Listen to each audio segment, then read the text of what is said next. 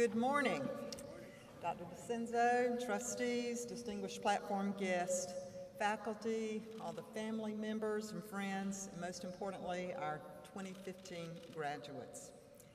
Thank you especially for the honor of being here as your speaker, but for the last night honoring me with the Doctor of Public Service. I am very proud to say that I am now Chanticleer, and I'll take that proudly with me throughout life. And if I remember my French well, that's a rooster who sings clearly. So I will try to speak clearly and do what's right and do it boldly. Our graduates, you come from places with names like Conway, Aner, Little River, Latta, Florence, Anderson, Mullins, communities across South Carolina. You come from large states, New Jersey, New York, Massachusetts. We're glad to have you here in South Carolina, and countries far away. You've worked hard, experienced highs and lows, persevered, accomplished goals, made lots of friends, and matured in your physical, emotional, spiritual, and intellectual quest for becoming better people. And now the big day has arrived, and you're about to embark on a new journey, and we're here to celebrate with you. About 40 years ago, I was in a similar moment in time, just a few hours away on the other side of South Carolina at Lander College in Greenwood.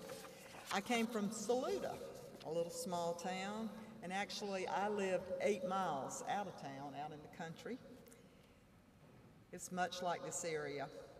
I had worked hard, experienced highs and lows, persevered, accomplished goals, made lots of good friends, and matured in my physical, emotional, spiritual, intellectual quest.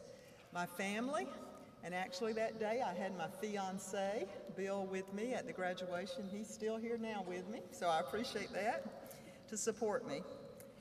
I remember lining up just like you did and waiting for the processional, and I remember sitting with my friends in cap and gown, but honestly I don't remember a word or even who the commencement speaker was.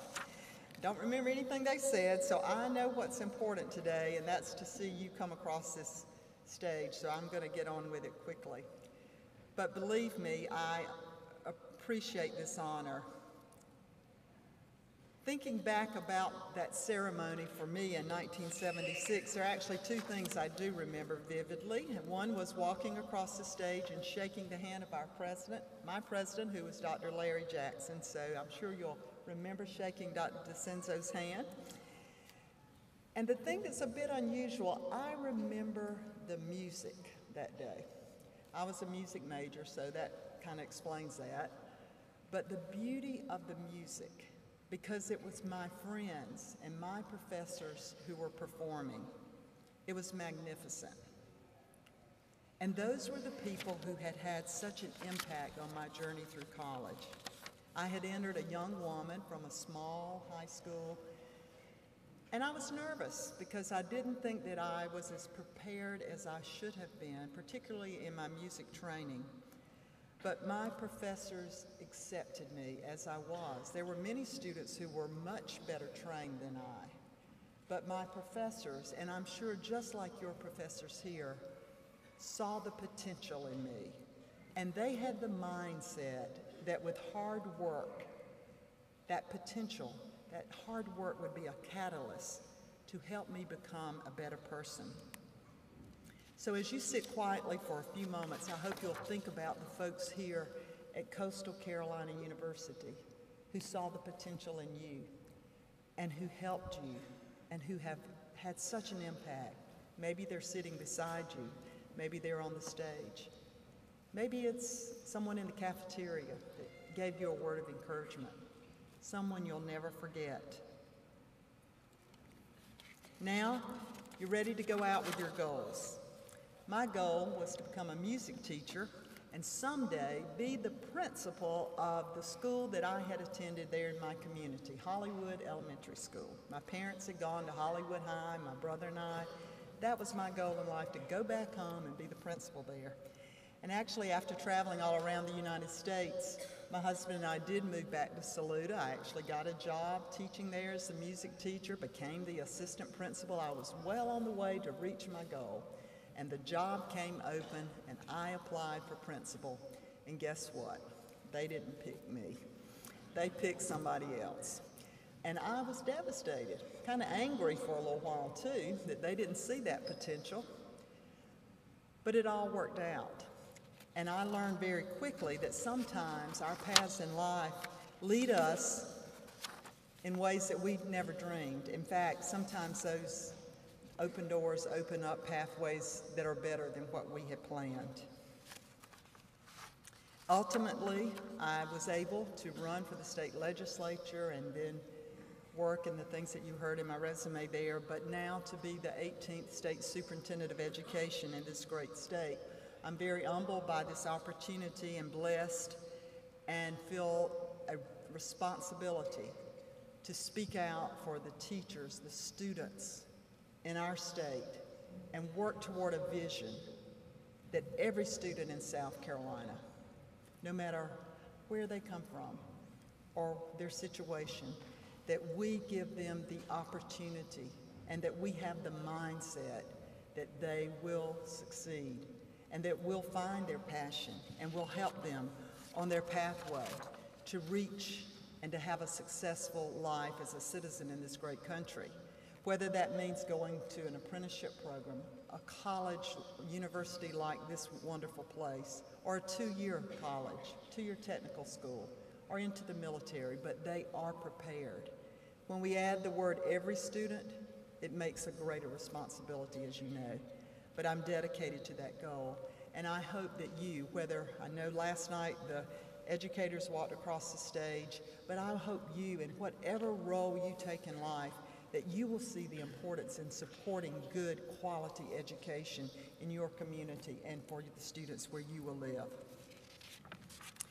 We have the graduates this morning from the business school, so a special word of encouragement to you. I hope that as you go out that you will choose to do things for significance, not just success. Not just your success, but to do something significant to make the world a better place and your community a better place. And to the graduates in the arts, I hope that you will find ways to use your talents to inspire and to engage young people so that they can see the beauty in the world and have fun learning. So much of what our young people need to achieve can be taught through the arts. We know that we need citizens now who know how to show up to work on time, and you had to show up to rehearsal on time, how to work together as a team, to collaborate, to be creative, and to expect excellence. Give hope to young people through the arts. And as you look to the future, I trust that you will take time to do something many people warn against. Instead of just always looking down the road at what's ahead, I hope that you'll look back. Look back. And don't forget, as my mom always said, don't forget where you came from. Don't forget from whence you came. Remember those little towns and those little places like Socastee, Marion, Kingstree, Aner. If you can put your hometown in, they need you. And remember this place, Coastal Carolina University. We need you. We need you to be involved. Do what you can to support and uplift the people who have made you what you are today. Whether you're a teacher, a scientist, and you become a CEO of a large company, a healthcare professional, reminiscing, you'll look back and it will be the people, the relationships that you've made here at Coastal Carolina in your small towns. Those will be the things that matter the most. Show those folks that you care. Give them a chance. As you're out in the world, give people a chance. And I hope you'll even consider giving them a second chance. Challenge your colleagues to work hard and support their potential. And someday in the future, someone, perhaps you may be a commencement speaker, and you'll have the chance to tell folks about the people that have had an impact on your life. Thank you, family members, for what you have done to support these wonderful graduates. Thank you, Coastal Carolina. God bless you, graduates, as you go out to serve in the future. Best wishes. Thank you.